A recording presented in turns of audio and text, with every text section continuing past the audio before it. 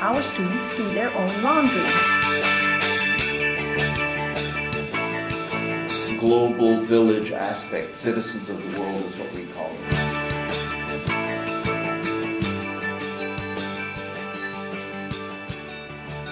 My name is Stephen, and I'm the chairman of the operational board.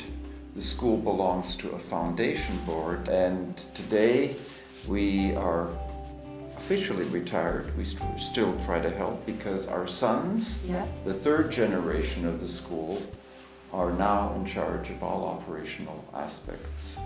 My parents started the school. 家族企业、基金会、100%全寄宿，这3个词呢，很好的概括了 Laser American School 瑞士美国学校。In 1949, Americans started to come into Europe. The Cold War was starting to heat up. There were businesses coming, and the schools opened, American schools. But there was nothing to do in the summer. Europe was destroyed. So my parents started a summer camp in a little town called Interlaken. And the campers were Americans, but the counselors were from all over Europe, Germans and French and British and so on. Right. And these counselors were told by my mother, politics stays outside the door.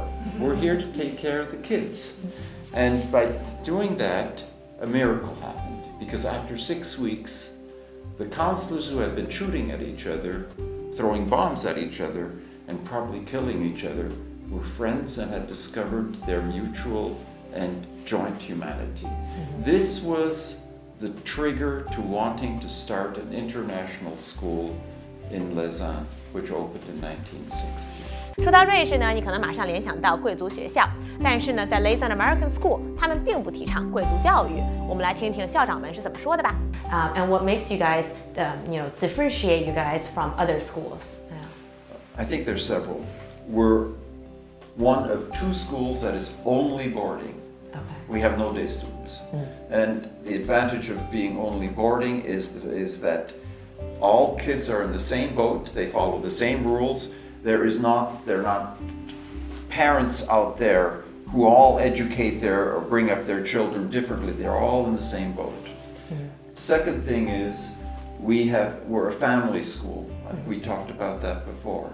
The third thing is although we're IB, we approach education with an American philosophy, educational philosophy, looking to the individual, trying to bring out the best in a student, optimistic about the student's future.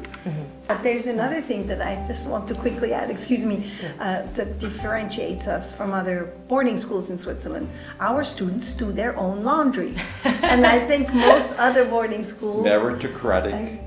Community. In a meritocratic. Usually they will have their own maids or that's a service we to do don't, it. We don't recognize blue-blooded people. In the application process, there are the essays, there's Yes. the interview, there are the testings. Yes. Do you have particular preference for one step over another? Getting a full picture of the student is important. There's another aspect which is very important, and that is, yes, we're a boarding school, but we're not a parking lot boarding school. Right. We want parents to be actively involved in the education of their children. And so when we interview students, we're also interviewing parents. Do they support the philosophy of the school? Do they agree with the value structure that we have? Because if a student comes to us and stays with us for 3, 4, 5, 6 years, the values that we have will be the values of the student. Yes. And if the parents don't agree with those values, we might not get along so well. We also look at the international outlook of parents.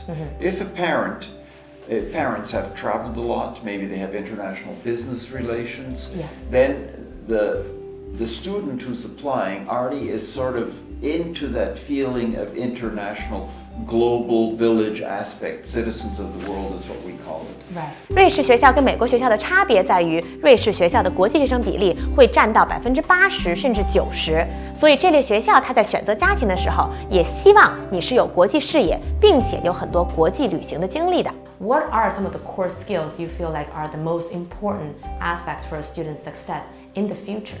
Okay, if we look at what the future needs, or what a young person needs in the future, it is the flexibility and the ability to learn, because the world is changing so very fast, mostly in China.